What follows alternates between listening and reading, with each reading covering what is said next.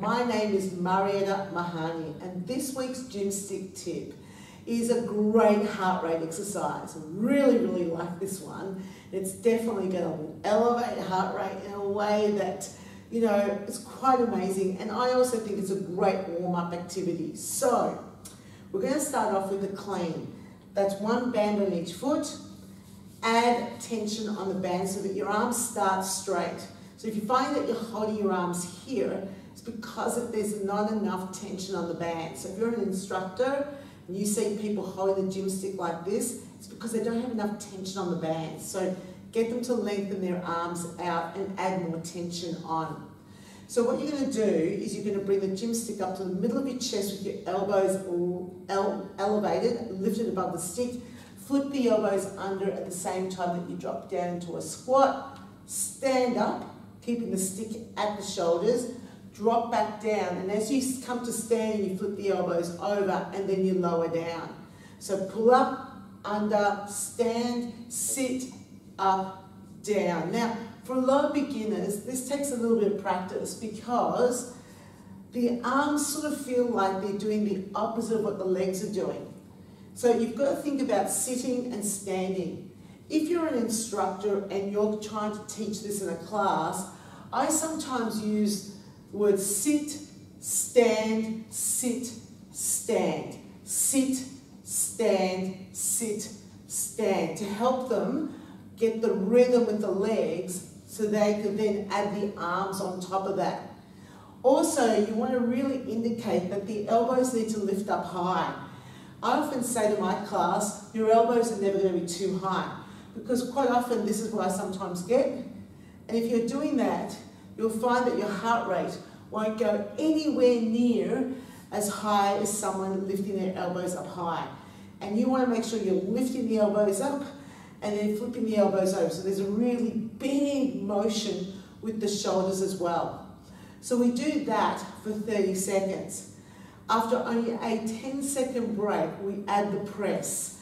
So, pulling the stick up to the middle of the chest, but on the way up, the arms go up. As you go down, the arms come back down, flip the elbows over and lower down again. So again, sitting, standing, sitting, standing. Sit, stand, sit, stand. So the legs still have the same rhythm. Meanwhile, the arms are doing a lot of different things. So pulling up, flipping under, pressing up, sitting back down, flipping over, and lowering down.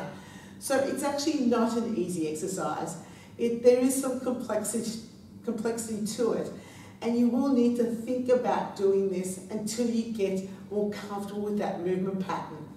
Again, remember to always lift the elbows up high. So if you're an instructor, really encourage that pulling up of the elbows towards the ceiling rather than bringing the elbows out and just lifting it towards the back.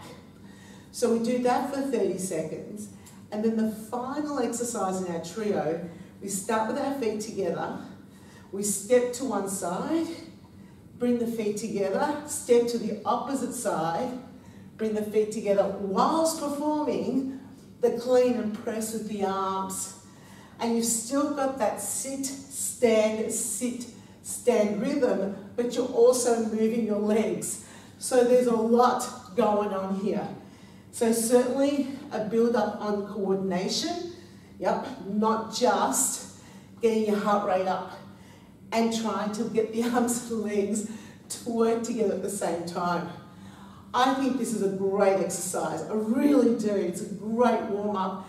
After this, and then you repeat it again, as you complete the Gymstick trio, your heart rate's going to be up. You can hear how out of breath I am right now. So, great warm-up exercise. I think it's a top warm-up exercise for any activity that you're doing, and requires a bit of coordination. So it's getting the brain functioning and focusing on what you're about to do next. So, if you're a Gymstick instructor, this is an excellent trio to begin with.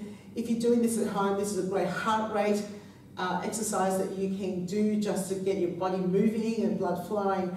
And if you're any other trainer and you want to incorporate Gymstick, this is a great warm-up exercise. And that's this week's Gymstick tip.